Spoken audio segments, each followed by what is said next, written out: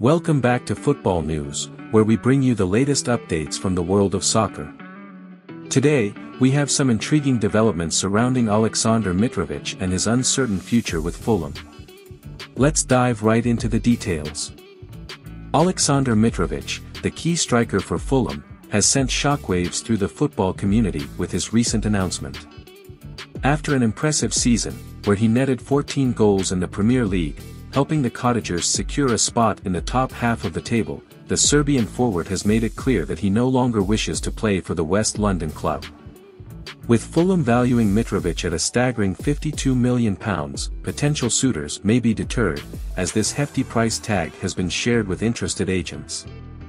Despite initially contemplating staying away from the club's pre-season tour in America, the persuasive efforts of agent Pini Zahavi and representatives from the PFA have convinced Mitrovic to join the team as they depart for the United States.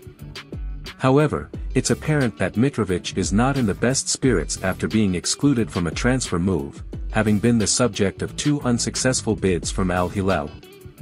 In light of this situation, the striker's agent has urged Fulham's vice-chairman, Tony Khan, to reconsider his valuation, proposing a range between £35 million and £45 million.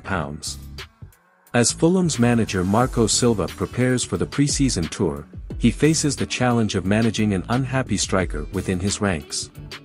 Moreover, doubts loom over Mitrovic's readiness to participate in the Premier League season opener against Everton on August 12. The uncertainty surrounding Aleksandar Mitrovic's future adds an extra layer of intrigue to the upcoming season. Will Fulham lower their asking price to facilitate a potential transfer? Or will Mitrovic reconcile with the club and put on the Cottagers jersey once again? Stay tuned as we keep you updated on this developing story. Thank you for joining us at Football News, and we look forward to bringing you more thrilling updates from the footballing world. Until next time, farewell.